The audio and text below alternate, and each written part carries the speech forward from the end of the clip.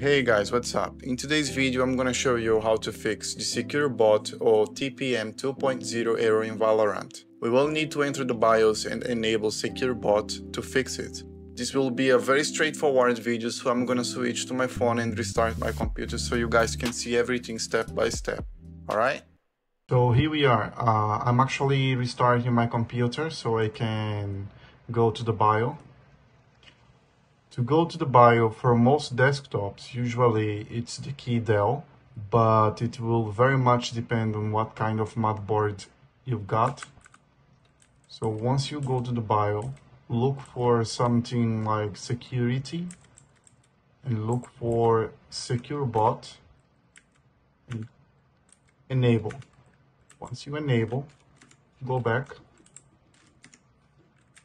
Nope. Let's just save changes. Oh, yes.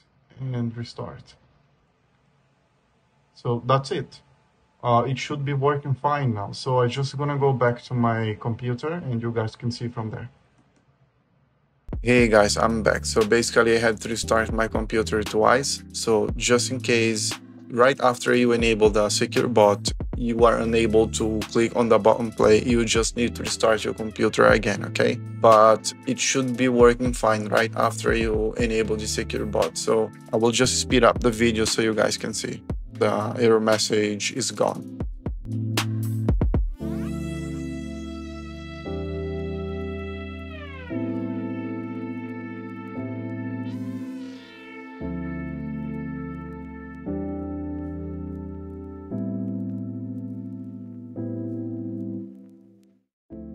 So as you guys can see, it really solved the problem, and I hope it helped you, and thank you very much for watching this video.